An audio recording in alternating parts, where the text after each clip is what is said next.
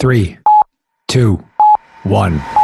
This is The Jungle, an up-close, unvarnished look inside leadership and business strategy. We wade into the real-world leader's face and explore what they do to create a path forward, because that's what business is. Wild, exciting. It's The Jungle. And we are back in the jungle. Derek, how you doing, buddy? Doing good. Middle of summer here, Doug. It's hot in Michigan right now. A lot of rain lately too. Rain, sun makes everything green. Very green in the dead middle of summer. So how does that fare for your golf game? That now that everything's nice and green and the greens are really receptive, is that good for your golf game? Well, no, because the rough is really, really long, and I don't hit it straight. So that rough, it's everywhere I play. It seems like U.S. Open rough right now. It's all thick and long, and they can't cut it fast enough. And even my kids, they play a golf match. They can't swing out of that stuff. So you hit it. You're like Bryson. You hit it so far bombs down there that it doesn't matter for you, right? Isn't that the strategy? Bomb and slash, right? That's what we said. Bomb it down, slash it out of the rough. Is the price? Yeah, it doesn't work for me. I don't bomb it quite that far, but it's a great summer in Michigan. A lot of rain this year, but everything is green, and it's going to have hot days this week, and it'll cool down by the end of the week, so it'll be nice, perfect weather. We're heading into August here in Michigan, which is my favorite month. Although our guest had some pretty hot weather down in Atlanta, but a Michigander probably at heart. Michigander heart, Western grad, so two-time Western grad. It's a former MPI research employee. A little shout out to them where you got to start. It's great to see him doing so well and being so successful right now. It's always great to talk to Western grads that are leading companies, big companies like the one he's leading. So yep. So we had the great honor of speaking with Jonathan Koch, who is Senior Vice President and CEO of Henry Schein's Global Dental Group. Now, folks who might not know Henry Schein, they're one of the largest, if not the largest, distributor of dental equipment and supplies in the world. This is a $10 billion company, and we have one of our great Broncos, two-time graduate of the Hayworth College of Business, who is CEO of that dental practice. Really great resume. I won't go into it. He's bounced around and really, I think it's a great example for our students on how you have, career success and learning and adapting through that process. But a great guest, really interesting story that he had about his career, and loved his kind of lessons on leadership. Derek, what were your takeaways? Yeah, so I'll just go with one that I've always believed in. The learners are the ones that succeed. And even said, learners doesn't mean, you open a book, you're reading books. I mean, I tend to be a little bit of a reader, but it doesn't mean you're doing that stuff. Always you're taking in your environment and being curious. So you always jumped around, you always took new jobs, and you just was a learner of the environment around them.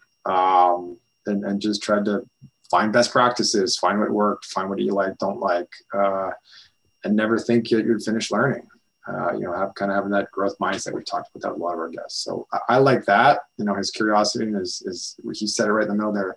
The learners are the ones that succeed in our society now with the way things change and move. So good takeaway there. What about you, Doug? What was your takeaway? I think I outed my takeaway in the actual episode, but I love this. The successful organizations push through uncomfortable barriers, and they then ask, what else can we do?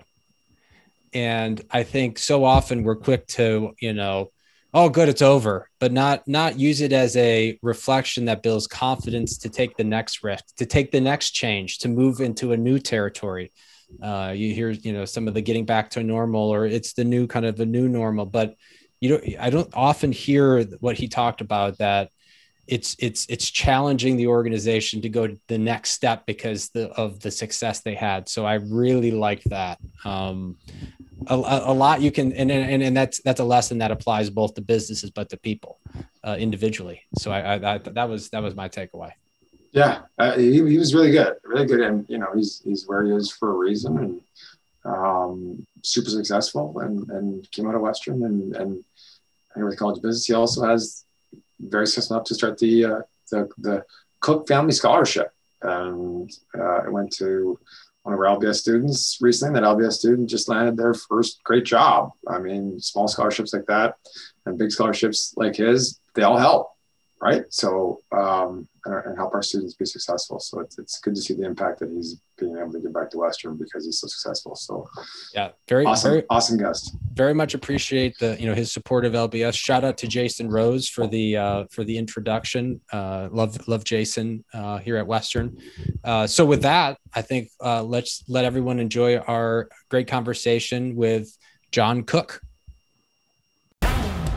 The Jungle is produced by the Center for Principled Leadership and Business Strategy in Western Michigan University's Hayworth College of Business. Our center supports the leadership and business strategy major, conducts large-scale consulting projects, and trains professionals in acquiring and operating small businesses. To learn more, visit wmich.edu/leadership center. John, welcome to the Jungle. Glad to be here. Do you have a beverage? Cheers. Cheers. I'm drinking wine today, Derek. It's 4:00 in the afternoon. I thought I'd go for it today. The rosé you're drinking? Is that real wine? Rosé. It's rosé all day in the summertime. That's right. John, what do you? Is it just water and hydration for you? Too early for a cocktail? It is. It is. Okay. Where is this podcast finding you? Are you at home? Where are you? Well, I'm not at Interlochen. I can tell you that. Okay. Kind of bummed. Atlanta. Are you bummed about that? Have you been to Interlochen? I have. I have. So I'd love to be there. And it's about to rain here, so maybe I'd really like to be there. Yeah, one of my favorite places on earth, I would say. Just absolutely beautiful. It sure is. So, what's the weather like down in Atlanta these days? You probably have nice, hot summer. Humid summer or hot, humid, gorgeous on most days, but really nice, but rain today. Okay. So it's hot and rainy. So maybe not all that different than Michigan. We've had a ton of rain. Yeah. Are we back in the office yet? Or are we still working from home? We're still working from home. We have a lot of team members that work in distribution centers or local centers around the United States, but many of us who are traditionally office-based are working from home. Huge. Just saw some news, I think I don't know when we'll release it. We're recording this on July 27th that we might be masked again soon. So we'll be very interested to see where that goes. So really appreciate you joining us on the podcast today. And we always love to have really successful WMU alums, and you're a 2-time WMU alum. Love to hear a little bit from you about your kind of journey to your success and where you are now, starting with your time at Western. So I joined Western because I thought it was great. I looked around various schools in Michigan and kind of came from humble beginnings in certain ways, right? We just didn't have a lot of funds for some of the universities that maybe I aspired to. And as I was looking around, guess what? Western actually was a gem. As I learned more about Western Michigan University, it just continued to piqued my interest. And I talked to a number of people at the business college who were related to the school or educated at the school, and they just said amazing things. And so literally in my backyard, I had this fantastic educational opportunity in Western. And so I went to Western, had what I thought was an amazing education experience, both socially and what the organization gave me in terms of a great business education, a good foundation to enter the business world. Had a wonderful time at Hayworth School of Business and felt like I got a tremendous education, really hands-on by the instructors and professors. And through that, I made a variety of connections. And I actually, it kills me, but I can't even remember the name of the professor, but he referred me to an organization that was looking for somebody in finance in the community. It was MPI, a pharmaceutical research company based out in Mattawan. And he referred me to these two gentlemen who had just bought the company. And I met them, and they're just gregarious, very charismatic leaders. I knew I wanted to work there after I got my bachelor's degree, and there was good chemistry. And so I joined the organization. At the same time, got a fellowship to do my master's at Western. And so it was really the best of all worlds for me. I was getting great education, great work experience, 5-6 days a week, and going to school in the evenings. And through that, I was going to go into finance, maybe trading in the markets, stocks, bonds, or derivatives. But I fell in love with healthcare. So the company, that little company in Mattawan, Michigan, was doing drug development and research for pharmaceutical organizations. And I just thought, wow, it's amazing that somebody with a business education or background can help develop medicines that improve, extend, and maybe even save lives. And so I really developed a passion for healthcare. And from that organization, I went to a couple other organizations who were related to it. And that led me eventually to Henry Schein, but through a course of career steps, but all with a great foundation. I can point to just great educational experiences that prepared me for that, what I think has been a pretty successful and very fortunate business career. That's excellent. MPI, a great connection here to West Michigan, Derek. Yes. That's really great. That's really good. You want to go, Derek? Do you have a question? Yeah. So folks on healthcare, take us from your time at MPI to your spot today as in your current role, how you kind of climb that ladder and moved over there. Because, exiting Western MPI to where you are today is a pretty big jump, or it's a pretty good career trajectory, if nothing else. And all of our students want the secrets, right? The secrets to success. So what are the lessons you take away from that journey? So maybe the journey and a few lessons throughout. So at MPI, the owners that the company at the time had aspirations.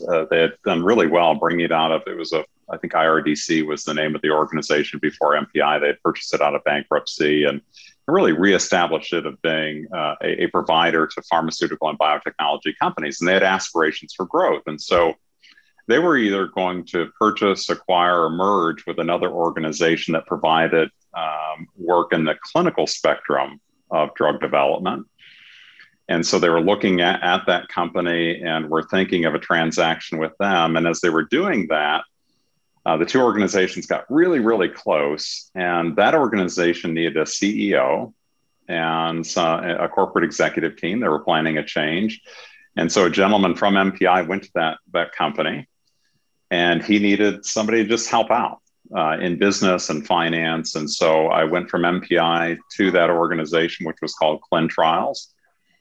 And it was a big step. So I was kind of taking a leap of faith to go from an organization that I had really fallen in love with in terms of its team and culture to go to another on a potential transaction that was going to happen between two organizations. But I thought there was a promise of a lot of career experiences or exposures that I may not have had at MPI, just in terms of it was a global organization, a different part of healthcare, a different part of drug discovery, research and development.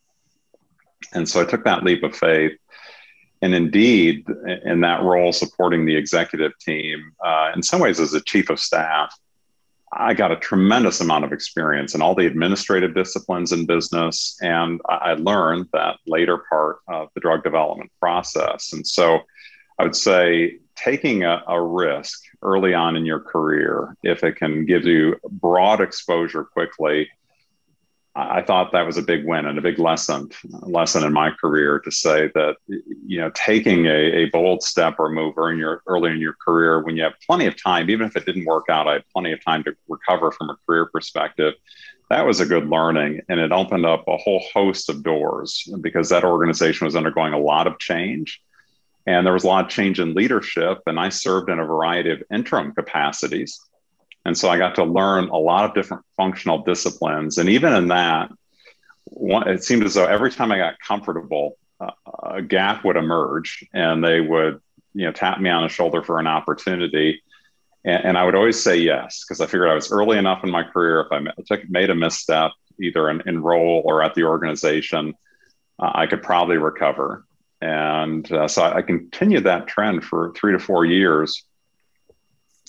And that led to a lot of diversity in my career experience. So the second piece, not only take risk, I would say that diversity and work experience serves me yet to this day, because if I'm dealing with an HR or legal or an information technology or a corporate governance matter, I can call back to those experiences that I had early on, helping executives work through those. So I did that for several years, ended up being head of corporate administration for that organization, and they were purchased. So as head of corporate administration and business operations for that company was successful and kind of turning itself around and becoming who it needed to be. And they became so attractive that another organization bought them. That organization took it private. It was a foreign organization or a non-US based organization, bought the company, took it private with the aspirations of going public or selling once again in 3 to 4 years. That organization, oddly enough, versus operating individuals or general managers, they'd like to pull people with finance backgrounds from finance and administration and put them in business leadership roles. And so given that my background was finance, taught well by Western, and I had a variety of experiences in the corporate world there, they actually put me to head up a business operation for them on an interim basis as they made changes in the leadership team. I really hit a good stride leading operations, kind of the core parts of clinical operations for that organization.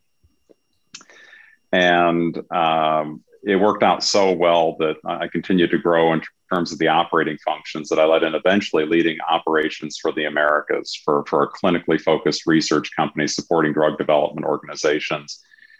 And I would say really what led to that success, and I think it was a great match for me, it was a great match for the organization, again, was being pretty bold or taking a pretty strong career move and going from the safety of kind of the business side or the administrative side of an organization, the corporate side of an organization, and jumping into a business operating role as a general manager, eventually a president for the Americas.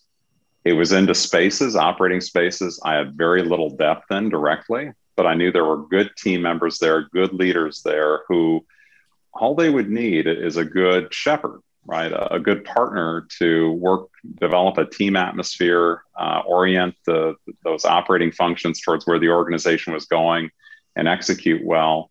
And I knew we'd be successful because the team members were that talented that they just need a little bit of leadership to orchestrate their activities across functions. And so that was successful. I ended up being head of the Americas for that organization. They did end up selling. So there was a successful exit for that organization. They were bought by a much larger organization in the space. And then I had a decision to make in my career. So I'd been working for about 15 years at the time. And I had a decision to make to say I could stay at that organization. And they'd offered me several corporate roles because of some pretty diverse experience relative to drug development at the time.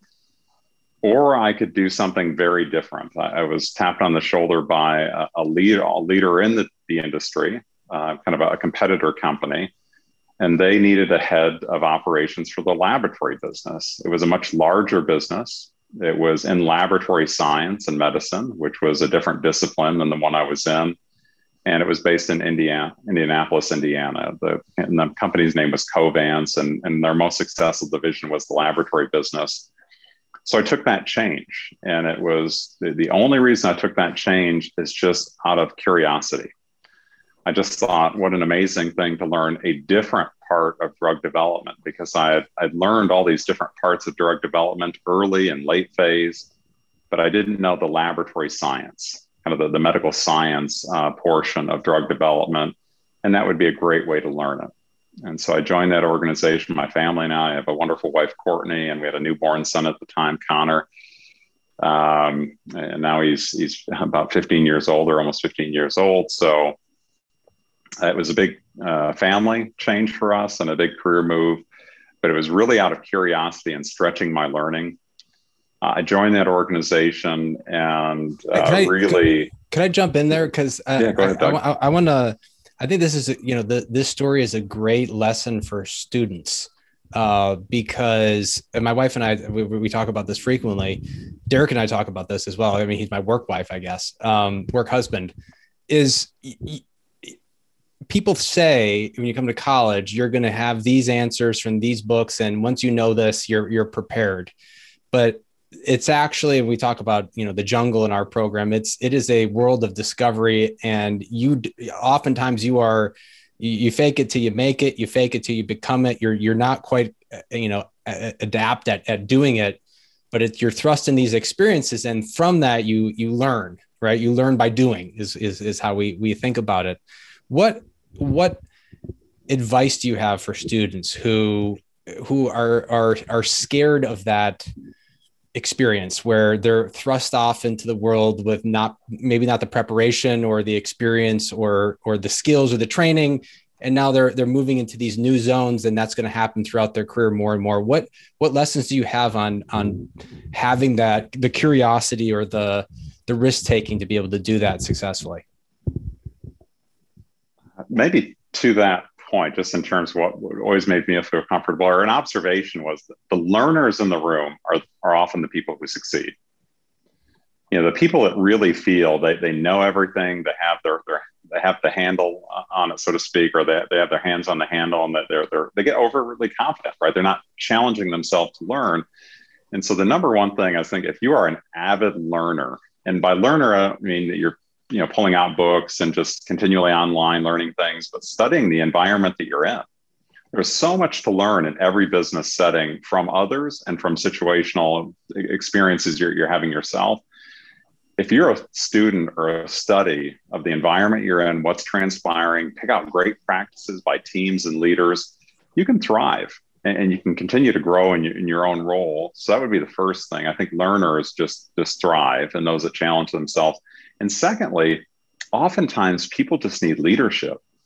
You get into these settings and people aren't leaning in and leading. And even if you don't have all the answers, even if frankly you have fewer answers than others in the room, a lot of people are just afraid to lead. They're very timid about leading. So if you're a learner, if you actually take opportunities and some risks about leading, I think oftentimes with a good educational background, reasonable head on your shoulders, you're going to do really, really well because you're doing something that others are not, that frankly provide you with a competitive advantage. And what does we might spend the whole podcast on this, because I think it's so you're really illuminating, I think, what's critical for students, which is that they start just this journey of you've done so many different things, even with a finance background. One thing I think that's not obvious is, how do you lead in a context where you are still learning and you don't know, where everyone else in the room is still learning and they don't know? What does great leadership look like in that context? I think leadership in a context like that can be as simple as drawing out the best ideas from the team in front of you. Right? Oftentimes people are so concerned or focused on expressing their thoughts, their desires. They're actually not pausing a bit and actually realizing, if you have a dozen people in the room, if you take the best ideas from 6 or 7 of those individuals and put them together in a cohesive fashion, you actually have a plan or a course forward. And I think really, really talented leaders, of course, they don't have all the answers, but they actually know how to listen. They have a discerning ear, and they're really good at pulling together the right thoughts in a cohesive story. So it's very compelling, right? You get this 1 + 1 = 3 effect if you aggregate the best thinking from those around you. And there are very few people that can pull those seemingly disparate thoughts together into a cohesive story. And when you tell that back to people, one, it resonates with them because oftentimes it's their own ideas or their own thinking. And then 2, they haven't figured out how to piece it together with others, the best ideas from others, and they can rally around it, right? And it gives them confidence to say, that's a good plan. That's a great set of ideas. I think that's the course I want to follow. I can be motivated and excited by that. And I think that's what leaders do. Sometimes they're visionary and they insert these brilliant thought thinking that nobody else has ever thought of, but oftentimes good leaders are just taking the best of the things that are around them. I mean, this learning by doing. So the situation you describe is the situation that our students in our LBS program face when they're doing these consulting projects for companies, and it's a significant company with a significant question, and they look to Derek and I, and we don't have the answers, and neither does the client. And so they're trying to, to your point, forge that point of view from a lot of different ideas, different points of information, but taking a point of view, a story, and putting that together. We talk is so critical. And we're so appreciative too of the Koch family, or the Cook family scholarship that you guys help to create for our students, both for them to be able to continue to strive in our program and be able to travel and have those experiences. Do you now, knowing that experience, would you have done college differently, or looked for college to provide certain experiences for you, maybe in a different way to prepare you for that environment? I don't think so. Okay. I mean, I enjoyed all the social aspects. I really was a social sponge, but I was really, when I was in class, I was kind of heads down. I took full advantage of it. So I really don't think I would do much differently. Maybe stretching myself, because I'm being in finance and maybe being a little bit more reserved or more of an introvert. Maybe I would have stretched myself in other areas that would have caused me to be a little bit more of an extrovert from a networking or a social perspective in business, or maybe had a little bit more diversity in my class schedule or something like that. But there's not a lot I would have changed. I just, very engaging professors, and I think the environment that at least I was in, I think it's very much the same now. Yeah. Was very welcoming. It was warm. It was a safe environment to learn and to try and fail. I think it's a very important thing in education and in the real world, so to speak, to learn, to fail, to learn from that failure and to succeed after that. And I just felt it was a great environment to do it. So let's kind of speed up to today now. So is there any key learnings from the last year? You're not back at work yet as a leader trying to lead remotely. And then is there any plans at Henry Schein for back to work? Are you guys trying to learn from everyone's experience away and integrate them in? What's, for other leaders that are listening to the podcast, what lessons do we have from the past year, and what are you guys taking forward from that past year and a half? So one lesson for Henry Schein as an organization. So I went from those companies that I'd mentioned. Historically, a lot of the organizations I'd worked with had a high proportion of their team members remote. It could be 60, 70, 80% remote. And you are very accustomed to working in very distributed leadership teams with distributed teams. That wasn't necessarily Henry Schein. There's a lot of field sales members and sales-related team members in the field. There are service technicians and service experts in the field, and folks within our distribution centers. But many of the leaders were consolidated into large locations, right? Where they had direct access, and just a lot of social opportunities, hallway type conversations and engagements, as well as in-person meetings. And the company's culture in some way was tied to that very personal relationship that leaders could forge with one another and with their teams. And that was just a hallmark of the culture, right? Just proximity and interaction. So for Henry Schein, the vast majority of team members were office-based, apart from our field-based team members.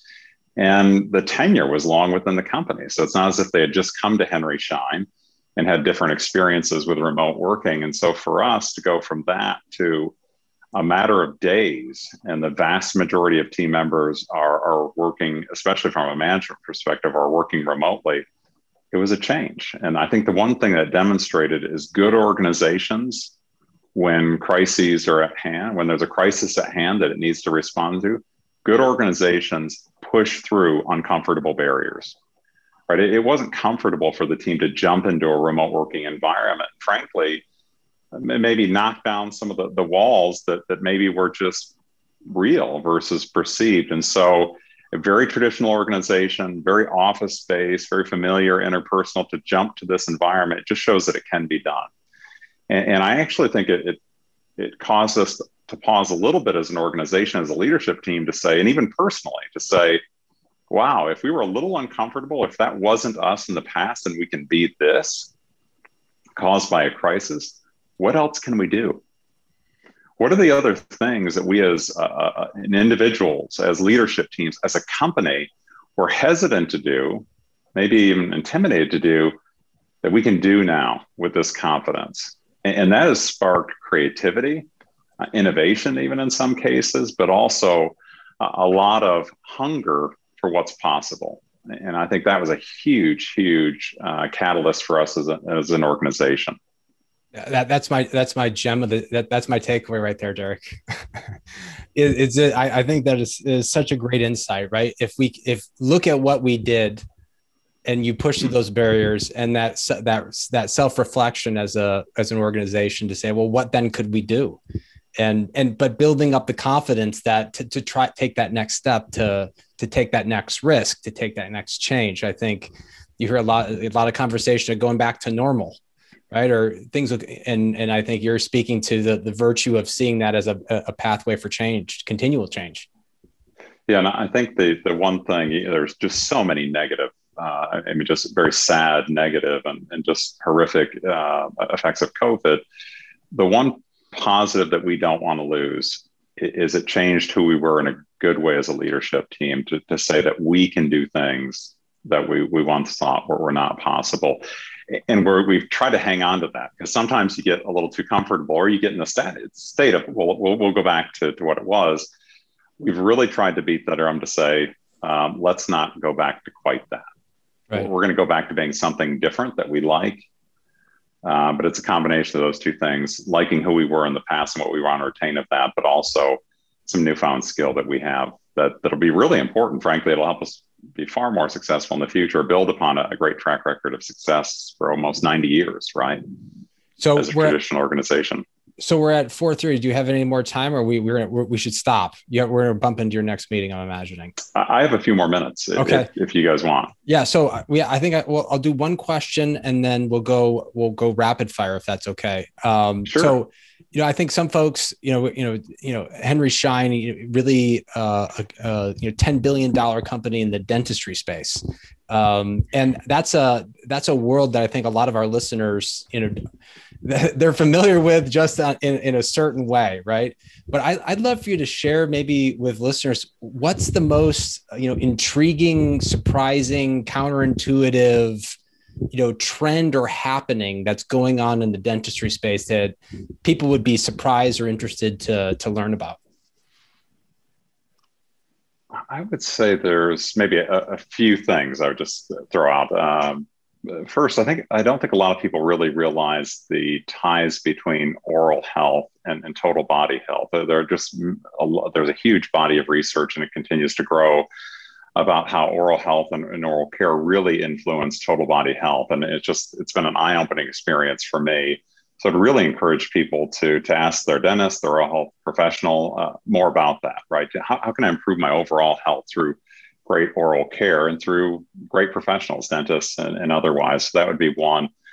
Second, dentistry was a really traditional profession, right? And I think it's very centered in the local community. It may not be perceived as progressive as some facets of healthcare. To the point I mentioned a little earlier about what COVID in a positive way brought shed a positive light on with Henry Schein, the same has happened with dentistry. I think a lot of practices have really challenged themselves to say, wow, we've worked remotely, we've done telehealth or teledentistry.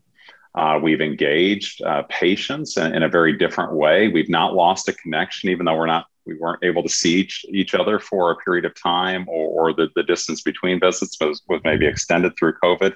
How can we reinvent ourselves? And we're seeing a number of practitioners embrace digital tools, intraoral scanners, and engaging customers or patients remotely. And so I think dentistry has challenged itself through COVID. We're seeing text and patient communication and reminders of various forms, digital tools being implemented practices, efficiencies being driven to make the patient experience, quick yet very effective and comforting to patients. So dentistry has challenged itself to take that next step. And so that would be a second point. And then third, we often think about artificial intelligence and machine learning, and we think about all these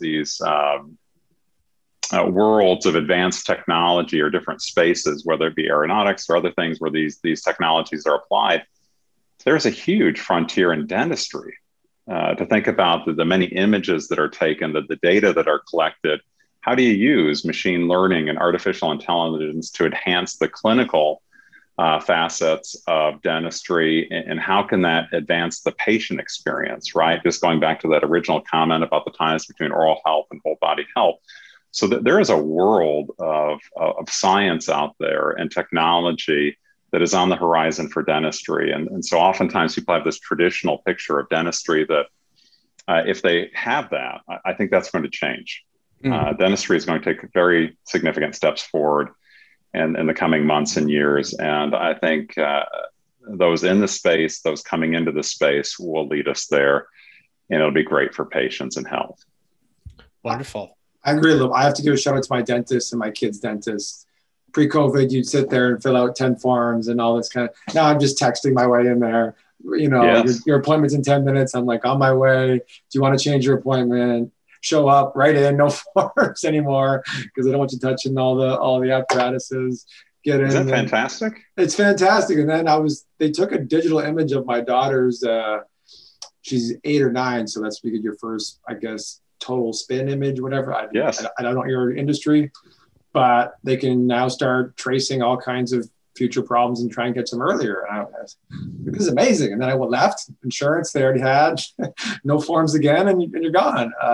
So it was, I was impressed at the changes they made over COVID. Just my little community dentist. It was impressive.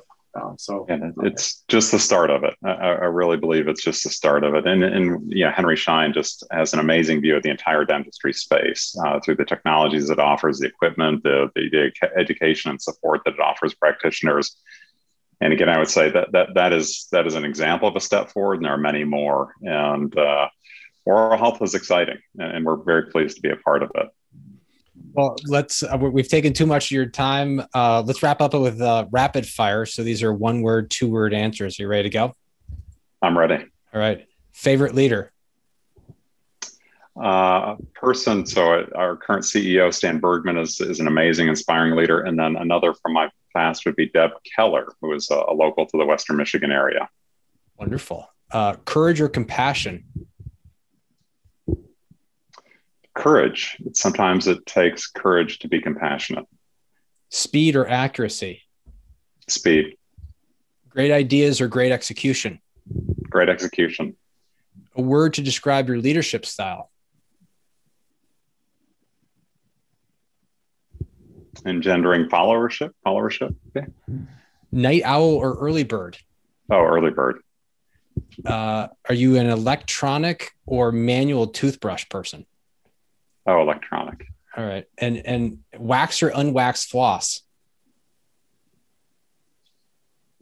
Currently, it would be waxed. I actually don't know if that's good or bad, by the way, for my dad. I may get in trouble. I don't know if that's a good or a bad thing. Okay. And I didn't know either when Doug came up with the question. I mean, I would have picked woven because I'm a big woven fan, but those seem phased out. But you're in a dangerous jungle. It's a difficult business task. You're walking into it. Who do you take with you? Who do I take with me? You can take anybody with you. Oh, it has to be my wife, Courtney, my life partner. Okay. And then if you had an animal that reflected your leadership, what would be that animal?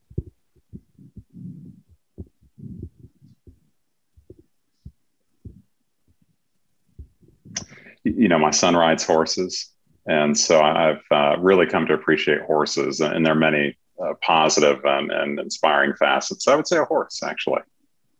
Wonderful.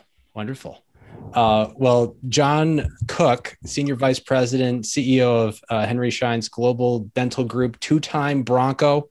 So great for you to join us on the podcast today.